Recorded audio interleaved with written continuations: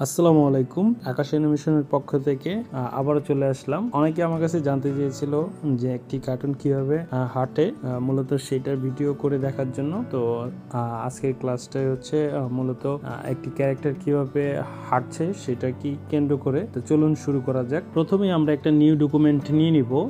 তো যেহেতু আমার সাবজেক্টে হচ্ছে একটা ল্যান্ডস্কেপ হবে, সো হচ্ছে আমি ওয়াইডে হচ্ছে আমার আর্টবোর্ডটা একটু সাইজটা বড়ই নিব। ওয়াইডটা হবে 1400 এবং হাইটটা হচ্ছে তার অর্ধেক হবে। তো আমার আর্টবোর্ডটি নেওয়ার পর আমি হচ্ছে গুগল থেকে একটি ব্যাকগ্রাউন্ড সিলেক্ট করব।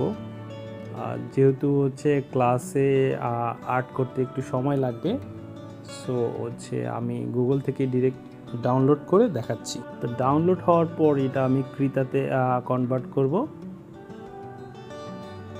ক্রিতাতে ওপেন হওয়ার পর পিকচারটির নিচে একটা ব্যাকগ্রাউন্ড আছে, তো সেটাকে আমাকে এখন ক্রপ করতে হবে। আমি ক্রপ টুলসটি সিলেক্ট করে দেন ক্রপ করছি। ক্রপ করার পর দেখা যাবে মাউস থেকে রাইট বাটনটি ক্লিক করে দেন হচ্ছে আমি ক্রপ করব। ক্রপ করার পর দেখা যাচ্ছে আমার আর্টবোর্ডটিও কিন্তু ক্রপ হয়ে যাচ্ছে। সেক্ষেত্রে আমাকে আর্টবোর্ডটি রিসাইজ করতে হবে। তো হচ্ছে আমি এডিট অপশন থেকে রিসাইজ ক্লিক করে দেন হচ্ছে আমার আর্টবোর্ডের সাইজটি পিকচারের সেম পজিশন করে নেব।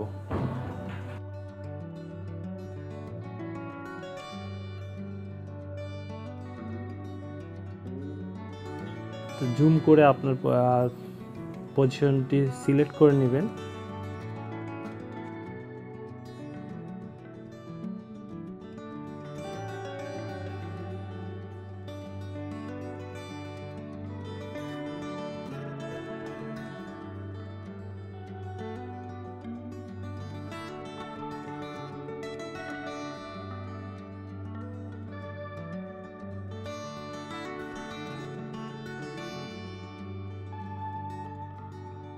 তো আমি আবার গুগল থেকে ফ্রি পিক থেকে মূলত হচ্ছে আমি আমার ক্যারেক্টারটি সিলেক্ট করে নিব। তো এখানে দেখা যাচ্ছে যে আপনার ক্যারেক্টারটি মুভমেন্ট করার মতো পজিশন রয়েছে। তো সেক্ষেত্রে আমি এটা ডাউনলোড করে নিচ্ছি। ডাউনলোড হওয়ার পর এটা আমাকে মূলত এটা যেহেতু ইলাস্ট্রেটর ফাইল, সো আমাকে এটা ইলাস্ট্রেটরে ওপেন করতে হবে।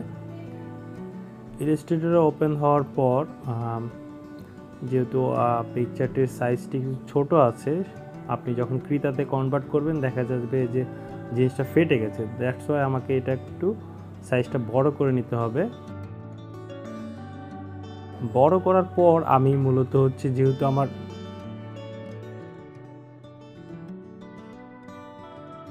সেম পজিশনে সবগুলো ক্যারেক্টার রাখতে হবে, দ্যাটস ওয়াই আমি এটাকে একটা অ্যালাইনমেন্টে নিয়ে আসব। সেম পজিশনে সবগুলো সিলেক্ট করে প্রথমটা আমাকে লক করে দেন হচ্ছে মিডল অ্যালাইনমেন্ট দিয়ে দিলাম। তো এখন আমাকে এটা পিএনজি ফরম্যাটে করার জন্য আমাকে একটা আর্টবোর্ড নিতে হবে।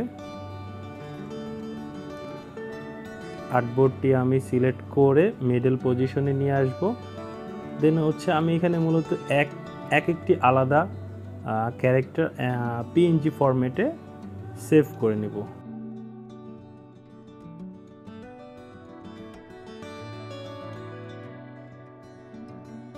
তো আমার আর্টবোর্ডের হচ্ছে মিডল অ্যালাইনমেন্টে রেখে আমাকে ক্যারেক্টারটি কিন্তু সিলেক্ট করে নিতে হবে।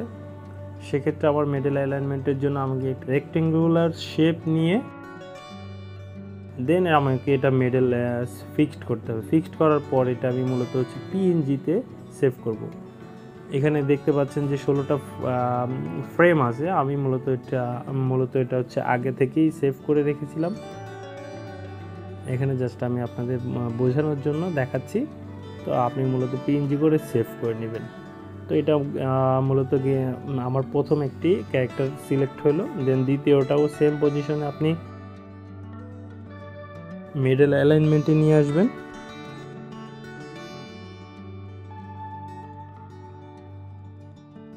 দেন এটা আপনি সিকোয়েন্স অনুযায়ী সেভ দিয়ে পিএনজি করবেন। পিএনজিতে এটা আমার 2 নাম্বার পিকচার হবে।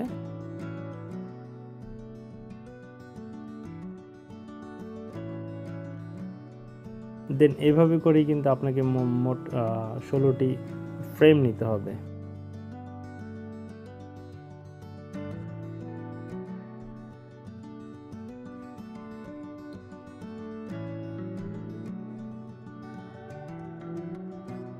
আমি এখানে ক্যান্সেল দিয়ে দিচ্ছি, মূলত আপনারা এটা সেভ করে নেবেন। তো 3 নাম্বারটাও সেম একই পজিশনে মিডল অ্যালাইনমেন্ট করবেন, চতুর্থটাও সেম একই সিস্টেম হচ্ছে মিডল অ্যালাইনমেন্ট। এইভাবেই আপনাকে 16টাকেই সেভ করতে হবে পিএনজি ফরম্যাটে। তো আমার 16টা পিএনজি আমার হওয়ার পর আমি দেন ওপেন করে আপনাদের দেখাচ্ছি যে এটা আসলে ওপেন করে দেন আমি কি নেক্সট ক্লিক করে দেখাচ্ছি যে এটা কি সুন্দর হাঁটছে একটা কার্টুন। তো এটা আমাকে মূলত এখন ক্রিটাতে কনভার্ট করতে হবে। তো সেক্ষেত্রে আমাকে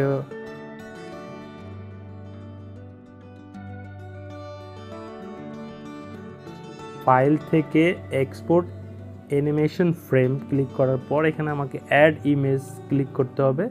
দেন আমি এখান থেকে 16টা সিলেক্ট করে নিলাম। সিলেক্ট করার পর যেহেতু আমি চাচ্ছি হচ্ছে আমার কি ফ্রেম 1 বাই 1 হবে, মানে একটা কি ফ্রেম গ্যাপ দিয়ে দেন হচ্ছে আমার একটা পিকচার্স বসবে। সেক্ষেত্রে আমাকে এখানে স্টেপ যেটা আছে স্টেপটা হচ্ছে 2 করে দিতে হবে। আপনি যদি আপনার স্টেপ বেশি করতে চান সেক্ষেত্রে আপনি এখানে বাড়িয়ে নেবেন। তো আমি মূলত হচ্ছে একটা স্টেপ করব। তো আমার হচ্ছে 16টা পিকচার মোট 32টা কি ফ্রেমে সিলেক্ট হলো। দেন আমার যেই ক্যারেক্টারটা আমাকে মাউস থেকে রাইট ক্লিক করে দেন অ্যাড থেকে ট্রান্সফর্ম মার্ক সিলেক্ট করে নিতে হবে। দেন আমি আমার ক্যারেক্টারটির পজিশনটা সিলেক্ট করে নিব, ফার্স্ট পজিশন যেটা। আর ট্রান্সফর্ম মার্ক মূলত যদি আপনি সিলেক্ট না করে থাকেন তাহলে কিন্তু আপনার এইখানে যে 16টি ক্যারেক্টার আছে সেক্ষেত্রে 16টি ইন্ডিভিজুয়ালি আলাদা আপনাকে মুভ করতে হবে। তো আমাকে যেহেতু আমি ট্রান্সফর্ম মার্কস করে নিয়েছি, তো সেক্ষেত্রে আমি একটা মুভ করলে আমার কিন্তু প্রত্যেকটা একই পজিশনে চলে যাবে। সেক্ষেত্রে আপনি এখানে আপনার কি ফ্রেম কালার করতে পারেন, যেহেতু কালার করলে আপনি বুঝতে পারবেন আপনার ফার্স্ট কি ফ্রেমটি কি কালারে রয়েছে। সেক্ষেত্রে আমি যেহেতু এটা কপি করব তাই আমি ফার্স্ট কি ফ্রেমটাকে একটু কালার করে নিলাম। কিবোর্ড থেকে কন্ট্রোল প্রেস করে দেন হচ্ছে আমি ড্র্যাগ করে নিব মাউস দিয়ে।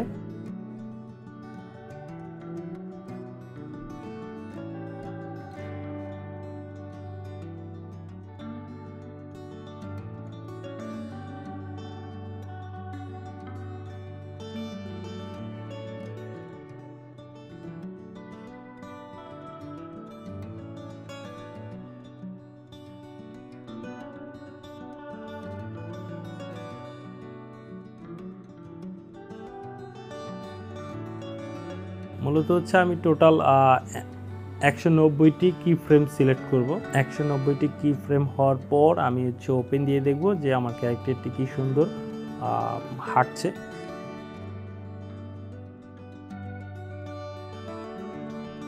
অ্যানিমেশন কার্ভে যেয়ে দেন হচ্ছে আমি এখন ব্যাকগ্রাউন্ডটি মূলত সিলেক্ট করে ব্যাকগ্রাউন্ডটির হচ্ছে ট্রান্সফর্ম মার্কসটি ক্লিক করব। আমি আমার এখানে যে অ্যানিমেশন কার্ভটি আছে সেটার স্টার্ট পয়েন্টে কি ফ্রেমটা আমাকে রেখে দেন হচ্ছে আমার এখানে যে প্লাস বাটনটা আছে অ্যাড কি ফ্রেমে আমাকে সিলেক্ট করে নিতে হবে, ক্লিক করে নিতে হবে। ক্লিক করার পর আমাকে আবার হচ্ছে আমার 190 ফ্রেমে যেয়ে দেন হচ্ছে আমি আমার ট্রান্সফর্ম টুলসটি দিয়ে আমার ব্যাকগ্রাউন্ডটি সিলেক্ট করে কিবোর্ড থেকে হচ্ছে শিফট প্রেস করে আমি ড্র্যাগ করে নিব, রাইট সাইড থেকে লেফট সাইডে ড্র্যাগ করে নিব। দেন হচ্ছে আমি ওকে প্রেস করার পর দেখবেন হচ্ছে আমার ব্যাকগ্রাউন্ডটি রাইট সাইড থেকে লেফট সাইডে কিভাবে মুভমেন্ট করছে।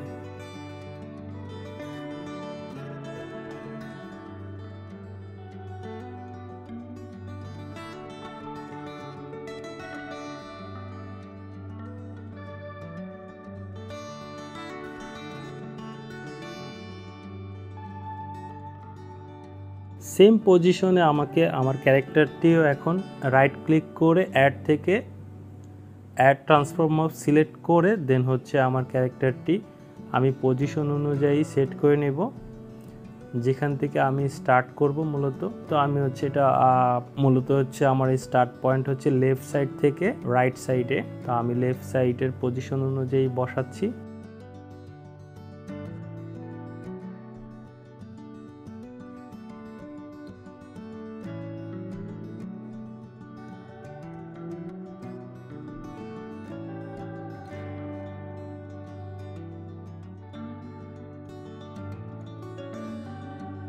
সেম পজিশনেই আমাকে অ্যানিমেশন কার্ভে যেয়ে দেন হচ্ছে অ্যাড কি ফ্রেমটি প্লাস বাটনটি ক্লিক করে নিতে হবে। যে আমার স্টার্ট পয়েন্টটা হচ্ছে 0 কি ফ্রেম। দেন হচ্ছে আমি আবার লাস্ট যে পজিশনটা থাকবে ক্যারেক্টারের,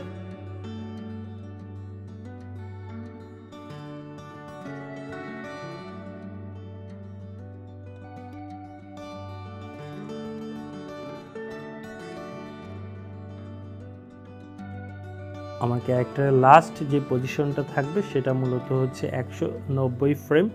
তো আমি হচ্ছে 190 ফ্রেম ক্লিক করে দেন আমি আমার এখানে দেখা যাচ্ছে আমার ক্যারেক্টারটি একটু ভিতরে চলে আসছে। সো এটা আমাকে আউটসাইডে দিতে হবে, ক্যারেক্টারটি ফ্রেমের একদম আউটসাইডে দিতে হবে।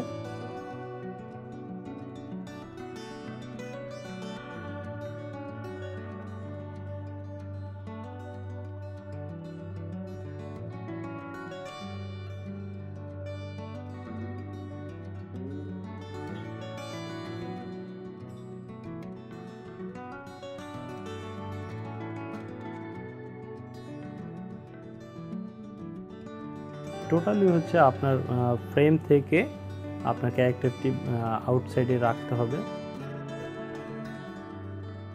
তো আউটসাইড করার পর আবারও হচ্ছে আমার ক্যারেক্টারের ট্রান্সফর্ম মার্কসে চলে যাব।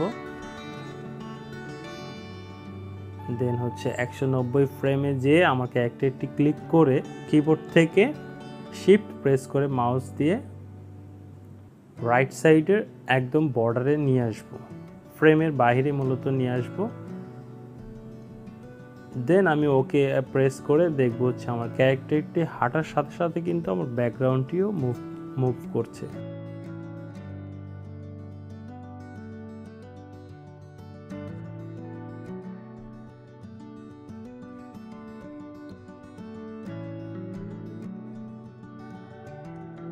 এখানে দেখা যাচ্ছে কিন্তু আমার ক্যারেক্টারটি হাঁটার পরও দেখা যাচ্ছে যে আমার ব্যাকগ্রাউন্ডটি কিন্তু মূলত হচ্ছে মুভমেন্ট করছে। সো সেক্ষেত্রে আমাকে ব্যাকগ্রাউন্ডটি সিলেক্ট করে ব্যাকগ্রাউন্ডের শেষ পয়েন্টটি আমাকে 160 কি ফ্রেমে নিয়ে আসতে হবে, যাতে করে আমার ক্যারেক্টারটি একদম 190 ফ্রেম পর্যন্ত হাঁটার পরেও আমার ব্যাকগ্রাউন্ডটি ফিক্স থাকে। সেক্ষেত্রে এখানে আমি দেখা গেছে যে আমার ক্যারেক্টারের ট্রান্সফর্ম মার্কসটিও কিন্তু 160-এ নিয়ে আসছি। দেন ওপেন দেওয়ার পরেও কিন্তু সেম প্রবলেমটি দেখা যাচ্ছে যে আমার ক্যারেক্টারটি হাঁটার শেষ করার পরও আমার ব্যাকগ্রাউন্ডটি মুভ করছে। সো সেক্ষেত্রে আমাকে ব্যাকগ্রাউন্ডটি সিলেক্ট করে ব্যাকগ্রাউন্ডের ট্রান্সফর্ম মার্কসটিকে আরও একটু সামনের দিকে নিয়ে আসতে হবে। কি ফ্রেমটা এখানে একটু স্লোলি আমি দেখাচ্ছি।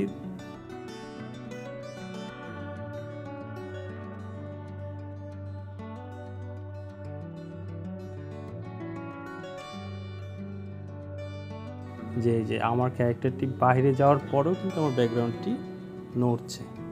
এর জন্য আপনাকে মূলত যেটা করতে হবে, আপনার ব্যাকগ্রাউন্ডের ট্রান্সফর্ম মার্কসটি সিলেক্ট করে এখানে যে 160 কি ফ্রেমটা বর্ডারটা হচ্ছে 160 কি ফ্রেমে দেওয়া আছে, সেটা আমি আরও একটু সামনের দিকে নিয়ে আসবো। —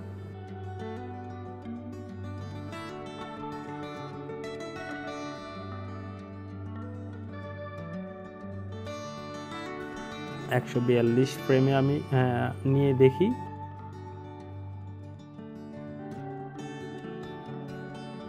আমার রেজাল্টটা কি হয়। দেন আমি হচ্ছে ওকে দিয়ে দেখি। আমি একটি স্পিডটি কমিয়ে নিয়ে দেখাচ্ছি আপনাকে। এখন আমার ক্যারেক্টারটি মূলত বাহির বের হয়ে যাওয়ার পরে আমার ব্যাকগ্রাউন্ডটি কিন্তু ফিক্সড হয়ে গেছে। আপনি স্পিড বাড়িয়ে কমিয়ে দেখতে পারেন, আপনার অ্যানিমেশনটি সেক্ষেত্রে খুব সুন্দর দেখাবে। সেক্ষেত্রে আপনি যদি চান যে আপনার ক্যারেক্টারটি প্রথমত যদি একটু স্পিডলি হাঁটে, আর শেষ অংশে যে যদি ও ক্যারেক্টারটি স্লো হয়ে যায়, সেক্ষেত্রে আপনি এই জিনিসটা ইউজ করতে পারেন।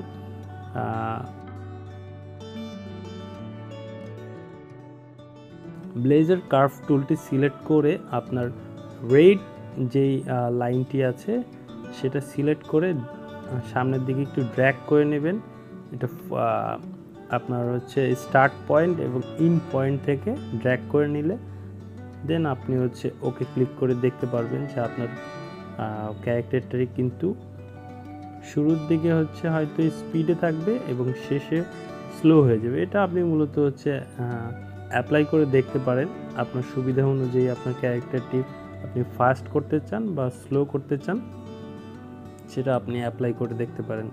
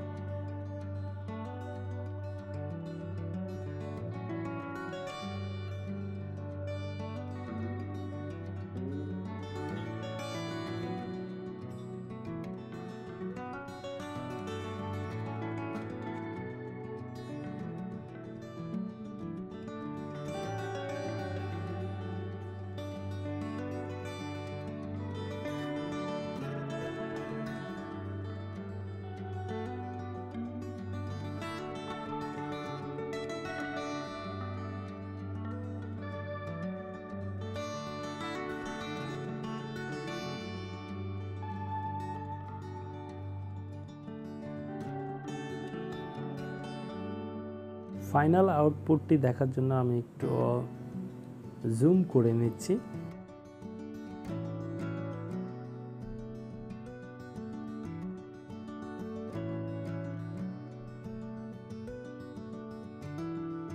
দেন আমি আমার টাইমলাইনটি সিলেক্ট করে নেব।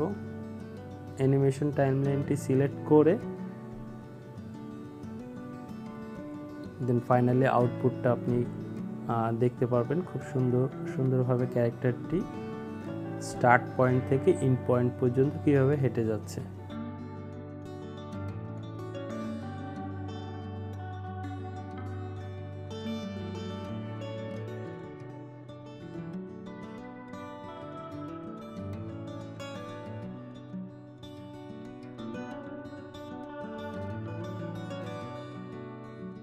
তো আজকের ক্লাস এই পর্যন্তই। অনেকেই জানতে চেয়েছিল যে একটি ক্যারেক্টার কীভাবে কথা বলে, সেটা দেখার জন্য, সেই ক্লাসটি দেখার জন্য অবশ্যই আমার চ্যানেলটি সাবস্ক্রাইব করে নেবেন। আমি শীঘ্রই সেই অ্যানিমেশনটি তৈরি করে দেখাবো। তো সবাই ভালো থাকবেন। আসসালামু আলাইকুম।